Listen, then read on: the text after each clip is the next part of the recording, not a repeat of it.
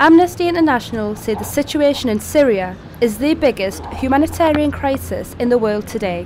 A place where 250,000 people are coping with the violent consequences of the political struggle, without any access to food, water or medicine. The general sentiment within Syria at the moment is that the world has become deaf and blind to their needs, and that the international community has sort of like turned their backs and abandoned the Syrian people.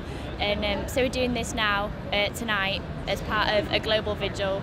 There are going to be vigils across the globe tonight, tomorrow, and kind of like for the rest of the weekend. It's basically just to show solidarity to the Syrian people and just to let them know that we haven't turned our backs on them and that we are watching and that we are, trying to do something about it. Starving as the Syrian army and its armed allies are blocking the entry of all food supplies. Suffering as they face brutal punishments. Dying as they have been cut off from medical assistance after the health facilities were targeted through indiscriminate attacks. The UK government's only allowed, I think, 500 refugees in, which I personally don't think is enough. And we really need to do more and give more to try and make sure that these people are being provided for their very basic needs.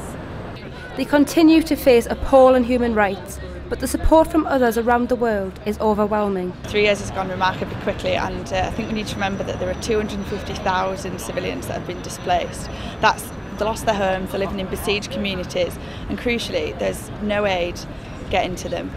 So yes, tonight is just about saying it may have been 3 years, but we haven't forgotten. There's still, although it may not be on the news every day, the news changes every day, there's still a plight out there and people still need to respond to that.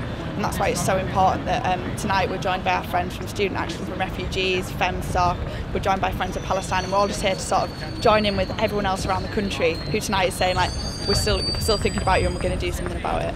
Hoping and praying that this is the third and final year of the conflict.